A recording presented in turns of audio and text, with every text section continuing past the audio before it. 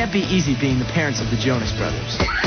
Between dealing with screaming fans, living out of a tour bus, managing our crazy schedule, and not to mention chasing down our active little brother Frankie, our mom and dad have a lot to handle on tour.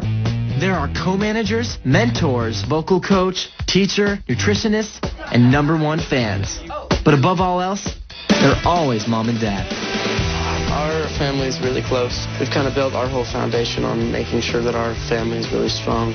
They've always been there for us. They were the ones who really took care of us and taught us how to play music and taught us how to sing correctly. Hold on tight, like that. That's right. Long before we became the Jonas Brothers, both our mom and dad were singers in a musical group too. They even had their own tour bus. And now we get to experience life on the road together. That's why we decided to go with our own family bus. You know, there's no one else on there. It's just our family. Hi, Mommy. Hi. Can you shut my curtain, please? I love you. I love you. There are rules on the road, of course. There's regular teenage rules. Okay, guys, I'd like to just ask a favor. Now that we're back on the bus again, rolling out for this tour, it's really important that we keep our stuff contained to our own area. There's paper towels. Somebody get that off the floor for me, please, while I get this on. Hey, yeah, you missed some. Yep. Mom still makes us do chores, even when we're on the bus.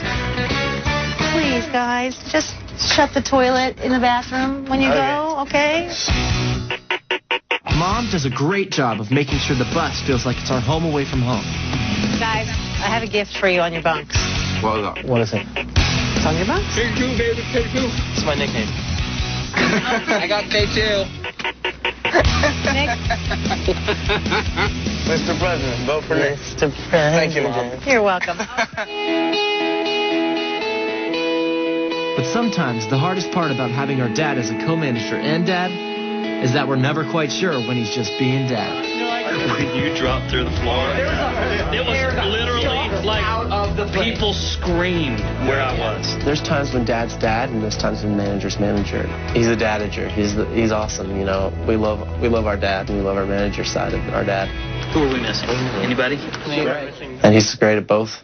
1, 2, ready, and everyone knows it's meant to be. Our dad has been kind of like our vocal coach forever. You know, he was a singer from the time he was 7 till now. Disappointing you. He's got a lot of knowledge when it comes to that and how to perform. So the fact that we're able to have him around and for him to be able to give us comments and help us with our vocals is really nice. Gotta be careful with your pitch ed. Sure, Dad is pretty picky about our harmonies. But if he didn't care so much, we never would have been able to do this.